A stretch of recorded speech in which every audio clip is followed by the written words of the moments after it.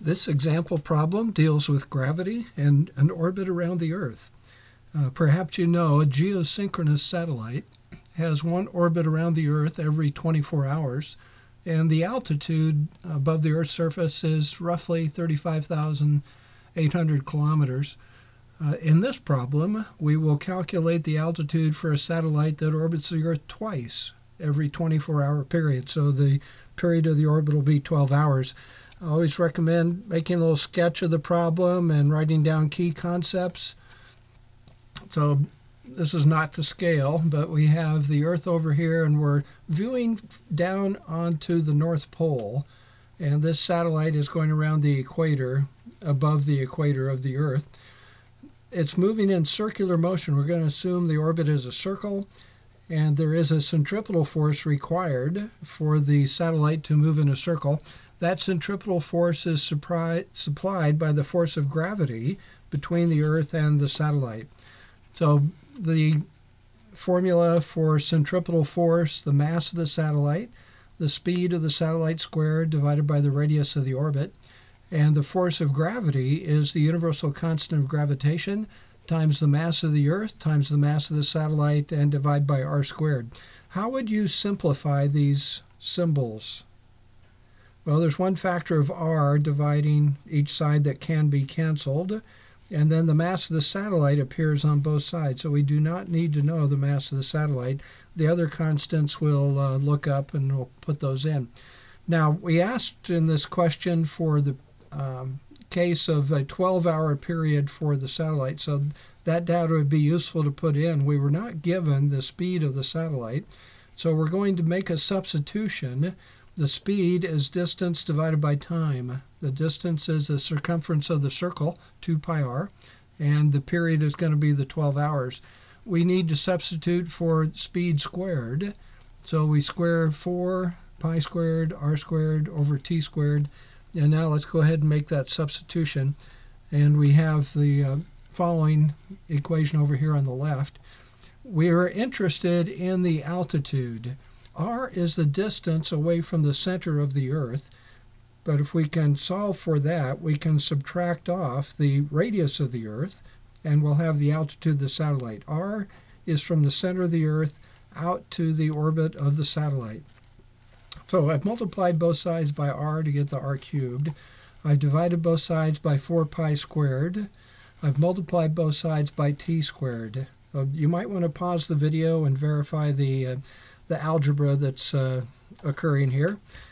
It's time to put in some numbers here. First thing we need is the time in seconds, the period in seconds.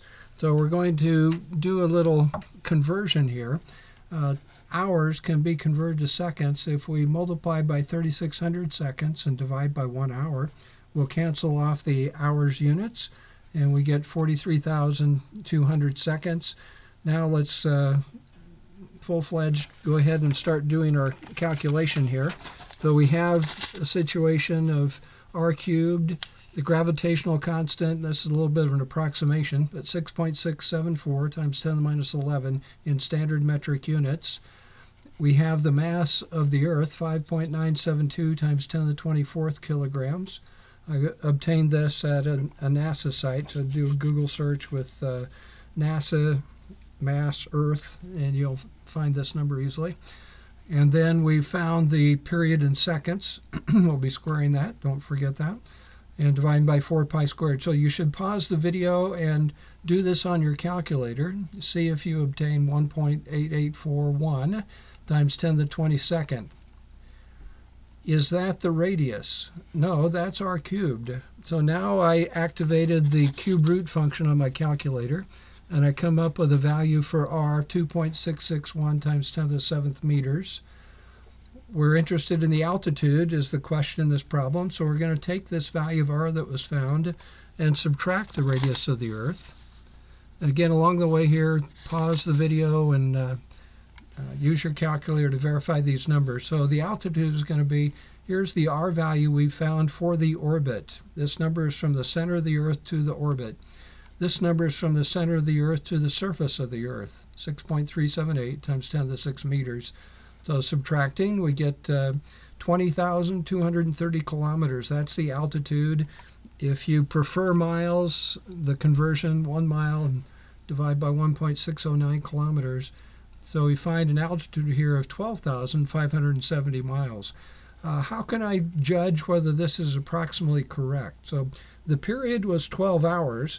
The general concept is when you're closer to a dominating mass that's causing the orbit, when you're closer, the orbit time is shorter. So we found 20,000 kilometers for the radius for the altitude, and up here for a geosynchronous, if the orbit time is 24 hours, it's 35,000 kilometers. So we are closer to the surface of the Earth. It is reasonable that we have 20,000 kilometers.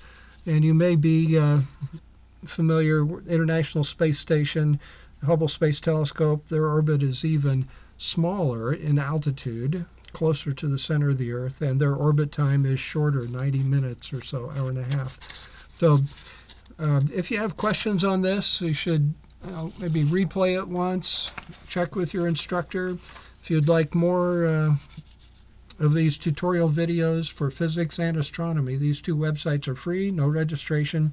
There are lists of the videos with a description, how many minutes long they are, and there's a direct link to the YouTube video in this annotated list. So please subscribe to my channel on YouTube. It's free if you enjoy these videos.